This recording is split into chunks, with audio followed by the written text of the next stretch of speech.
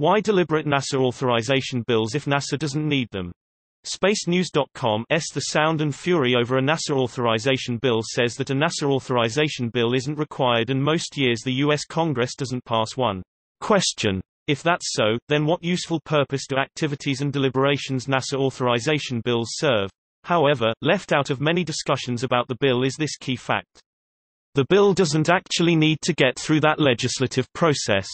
A NASA authorization bill is not required for the agency to operate, and most years Congress does not pass one. That's important because it's unlikely that the bill would become law in anything like its current form.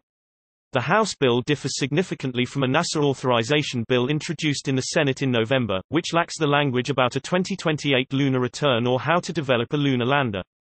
Assuming the Senate passes its NASA bill, it cleared the Senate Commerce Committee last year but hasn't been taken up by the full Senate. It would need to be reconciled with the House bill. Moreover, getting anything through the Senate requires a process known as unanimous consent, a streamlined approach that can be halted if just one senator objects.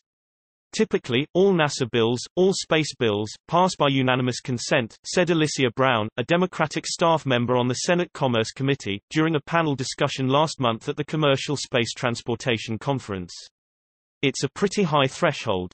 These authorizations are how Congress tells NASA what to do. The bill is not required because if a new one isn't passed, there's no change in the orders the agency has from Congress.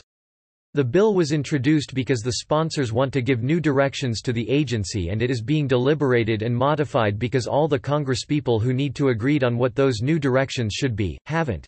According to that linked article, some of the things Congress wants include a requirement to go back to the Moon by 2028 compared to NASA's current plan of 2024. The government as the leader of the manufacture of a new lunar lander instead of public-private partnerships. Moon operations limited to only those to support a further future Mars mission.